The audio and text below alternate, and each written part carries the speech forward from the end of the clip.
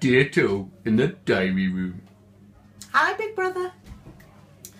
I remember when Megan was 2 and we were at a wedding and she had lost her Dodie, and that was a major crisis. So we got her in a taxi and we drove round about 10 petrol stations on the Dodie hunt, and we didn't find one, and she was hysterical.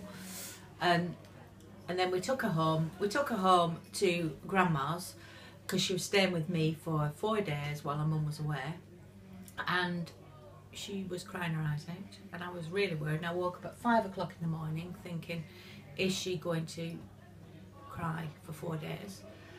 And she opened her eyes and said, is that a birdie? Yes, it is. And there we are. And then she was fine for 4 days.